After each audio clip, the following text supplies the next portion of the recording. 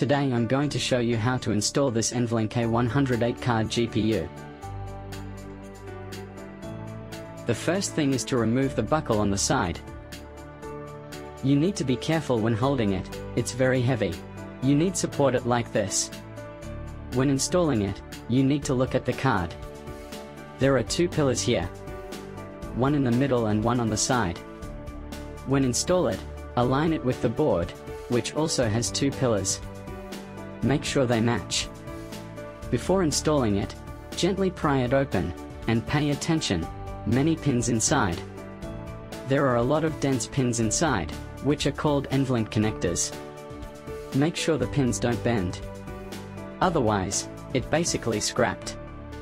Okay, now let's look at how to install this 8-card unit.